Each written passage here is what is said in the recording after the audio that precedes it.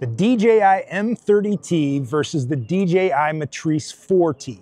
Which one is right for you? We're going to talk about the specs, we're going to talk about the similarities and the differences. Don't go anywhere.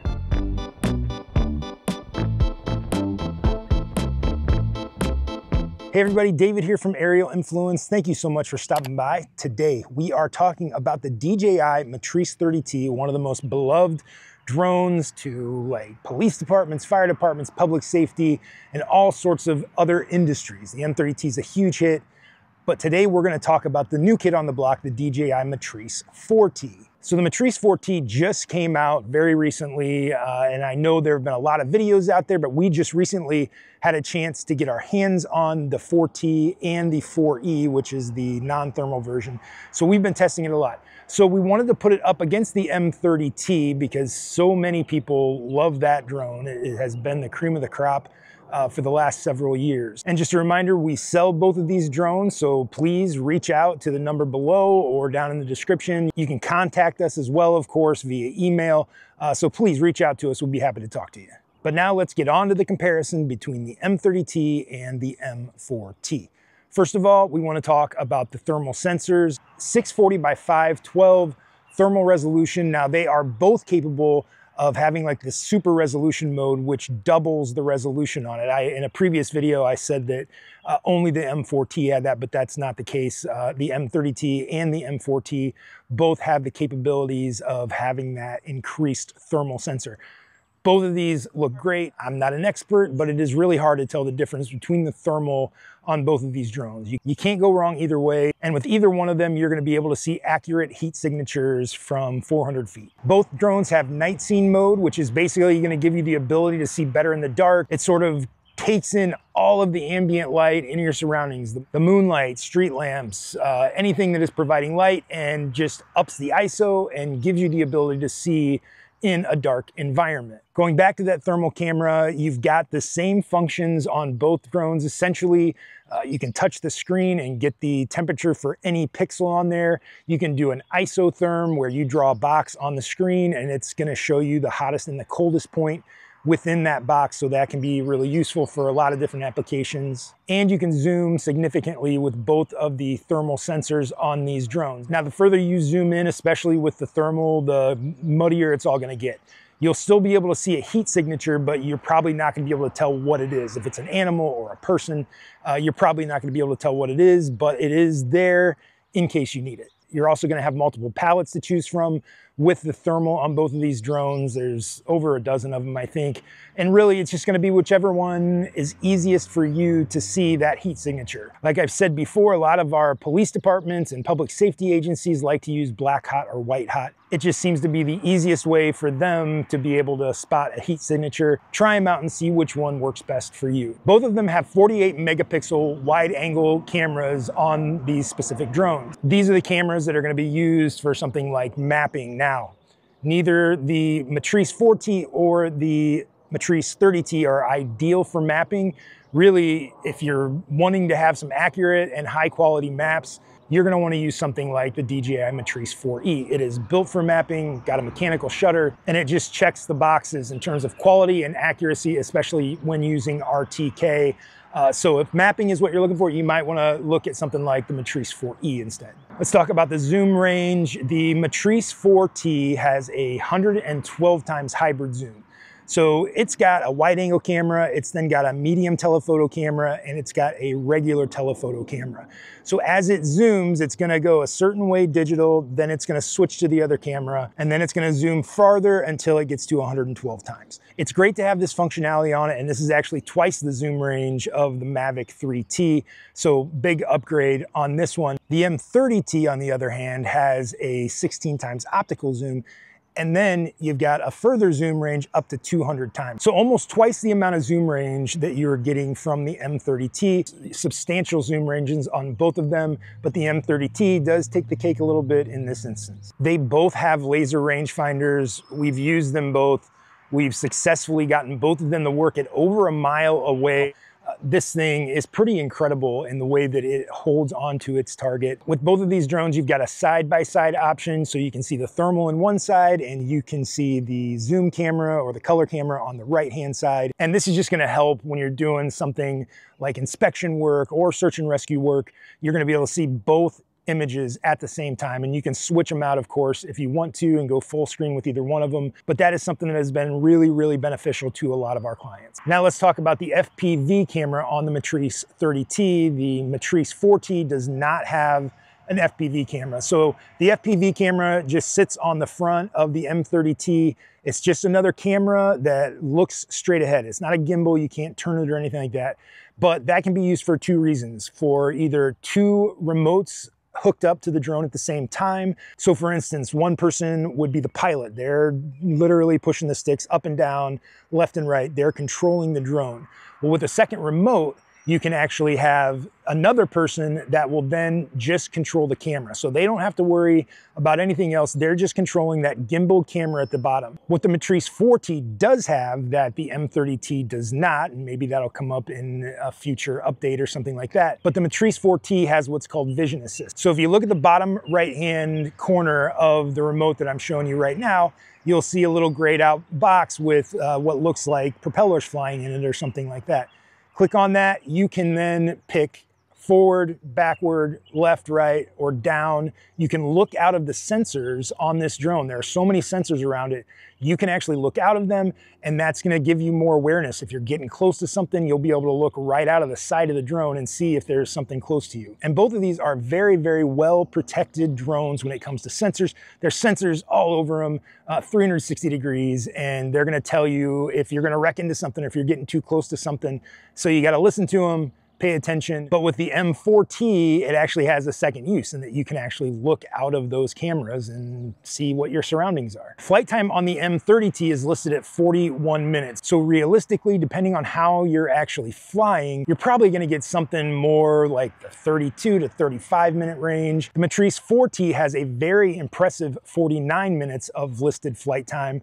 So realistically, you're looking, you know, like 40 minutes, maybe 38 to 40 minutes, maybe 41, 42. Again, depending on the conditions and depending on how you're actually flying. All right, let's talk about those batteries that are responsible for that flight time. With the M30T, you need two batteries. So 2 TB30 batteries, so you gotta keep that in mind because the Matrice 4T only uses one battery. So in terms of replacements down the line, if you got batteries that go bad, you're gonna have to buy double the amount of batteries, so keep that in mind. But the big benefit of having those two batteries is you can do a hot swap with the M30T. So the drone lands, you go in, you take one battery out, put a new one in, take the other battery out, put a new one in, and it is right back up in the air. You don't have to like reboot anything, it's just ready to go. Whereas with the M4T, you're gonna have to land, you're gonna have to take the battery out, turning the drone off, then you put a new battery in, turn it back on, wait for it to reboot. Still is not going to take a ton of time, but it is nice to have that hot swap option. For operating temperatures, for the M4T, you're looking at 14 to 104 degrees Fahrenheit. That's its ideal operational range. Obviously, you could probably push that a little further in either direction.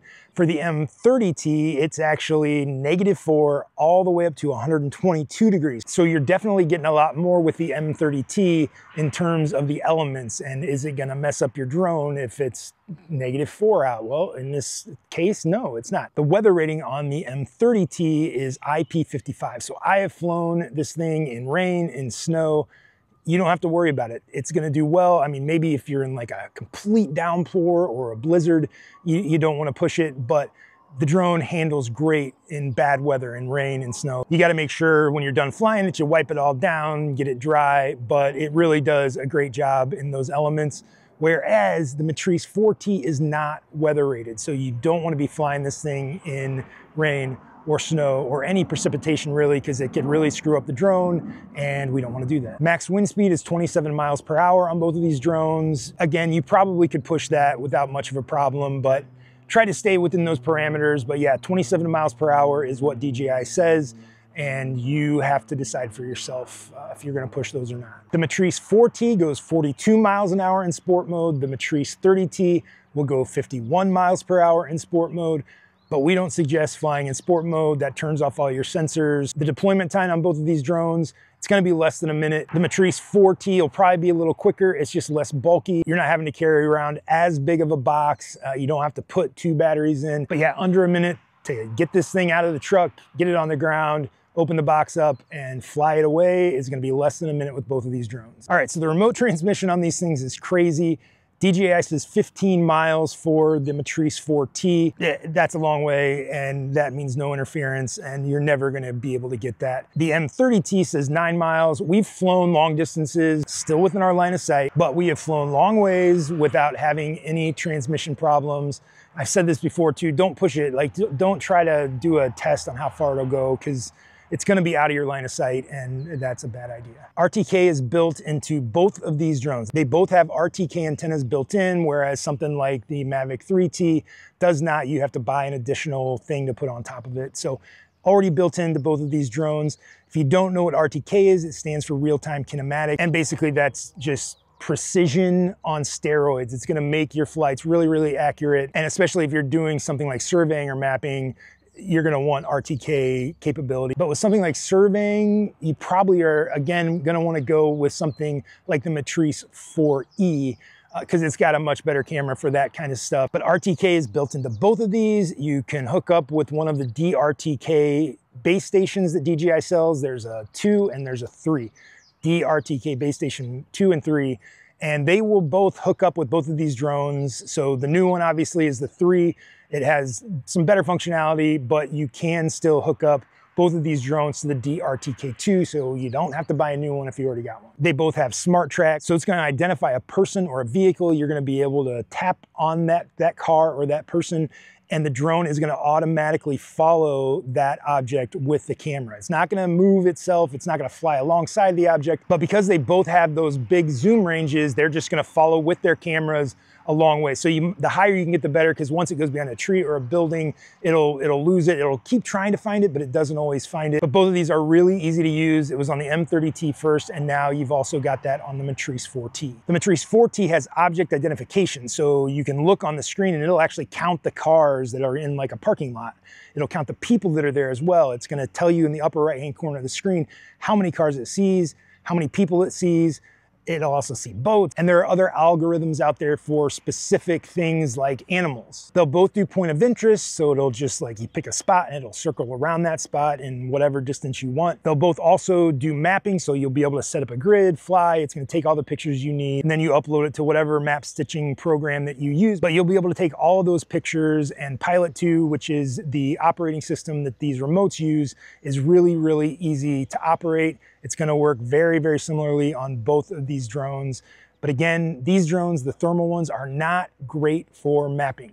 You wanna look for something with a better sensor like the Matrice 4E. The good thing is you can do thermal mapping with both of these drones, so you'll be able to stitch those images. So if there's a reason that you need to see a thermal map, you're gonna be able to do that. The Matrice 4T actually does have a couple other tricks up its sleeve, like the fly to mode. So you drop a pin wherever you're pointing, it's gonna ask you what altitude you wanna be at when it gets to that destination, and you hit fly to. It's gonna, by itself, just fly over to that spot. So it's a really interesting way to get your drone where it needs to be at any given time. You can do cruise control, so basically you're just gonna set it at a certain speed, go in a certain direction. It's gonna stay going that speed until you turn it off. So just like your car. It does terrain follow, so you want it to be a certain amount above the ground. If there's a hill or something, the drone is gonna move with the earth. So it's not like it's gonna now be like 75 feet because that hill down below is 75 feet tall. It's gonna be up 100 feet if that's what you choose above that hill, and then up 100 feet when it goes down to flatland as well. You got accessories for both of these drones. You got speakers, you got spotlights. There are third-party accessories like parachutes, all sorts of different stuff that they're putting on these drones, but both are capable of that. We see a lot of people using the spotlight, especially when it comes to public safety. Not a lot are really using the speakers on these drones, but you can attach things to the top, and I guarantee there will be more and more things that you can attach to the Matrice 4T coming out really, really soon. So with the M30T, you get the RC Plus remote. With the Matrice 4T, you get the RC Plus 2 remote. So Both very similar. They look a lot alike. There's different ports sort of located around the new one, the RC+2, and it's got a reported longer transmission range than the original as well. But both of these remotes are big, they're bulky, they feel good in your hands, and they both have really bright screens. When you purchase one of these drones, they're gonna come with a hard case where you can put your batteries, you can put your drone, your remote, other accessories that you wanna put in there as well. You can also buy third-party ones, like if you need a bigger case, you can do that as well. Another great thing is you get DJI Care Plus with purchase of both of these drones.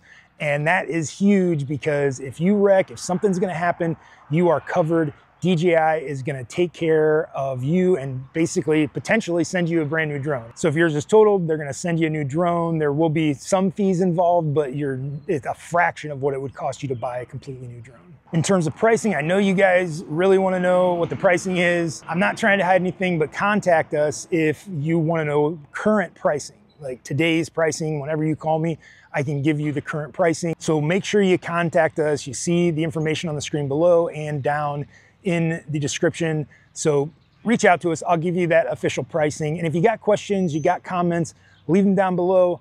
You can call us, you can email us. We're all over the place. Make sure you hit like and subscribe, and we really, really appreciate you stopping by. We'll see you next time.